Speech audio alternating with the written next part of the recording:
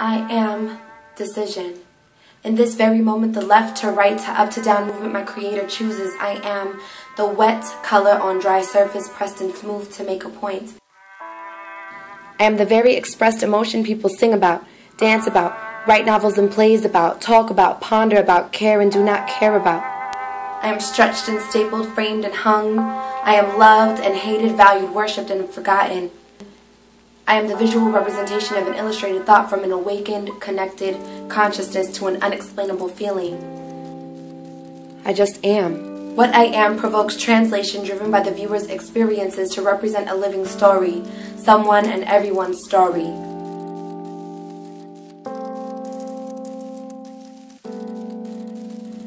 I am a voice trying to be heard.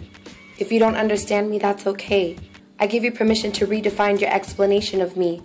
The purpose of my existence is to evoke a thought into your mind, to connect between the all of us, a consciousness we share.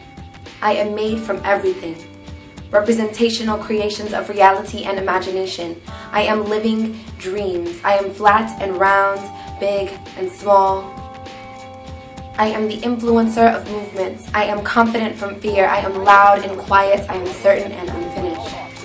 Because of me, many a charity has flourished. Because of me, many a tongue has lashed out. When the time demanded change, I was the first to do it, and with all the resistance against me, I am so accepted. I have existed in the Alpha, and I will live through to Omega.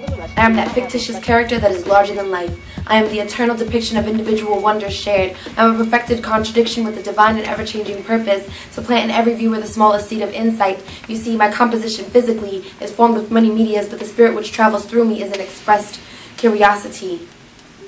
My maker is a traveler who journeys through emotion, and my exposure to your receptors bring insight to a one shared mind. Although I am separate in appearance, the one idea represented, I am every bit you, every bit he, every bit she, every bit them, every bit us, every bit one. My name is spelled E-X-P-R-E-S-S-I-O-N, but I pronounce it Art.